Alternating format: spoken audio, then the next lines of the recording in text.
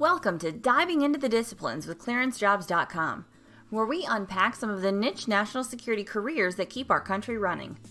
Today, we're talking HUMINT and Counterintelligence.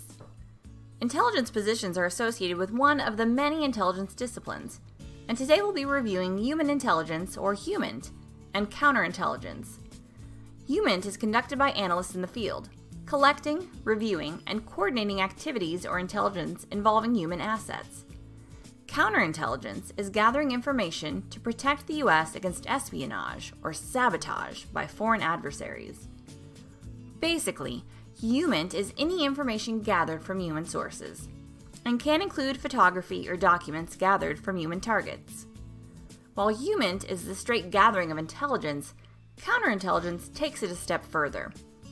Many people might visualize this intelligence discipline as the covert action embellished in Jason Bourne or James Bond films. In a military construct, the human or counterintelligence analyst provides information about enemy force strengths, weaknesses, and potential battle areas. Other duties include screening sources and documents, debriefing and interrogating, and analyzing intelligence reports.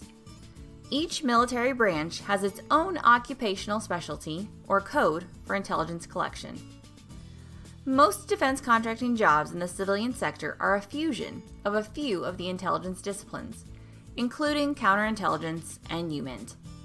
The clearance jobs marketplace has over 2,000 jobs listed seeking CI or HUMINT experience, with a popular role being the all-source analyst.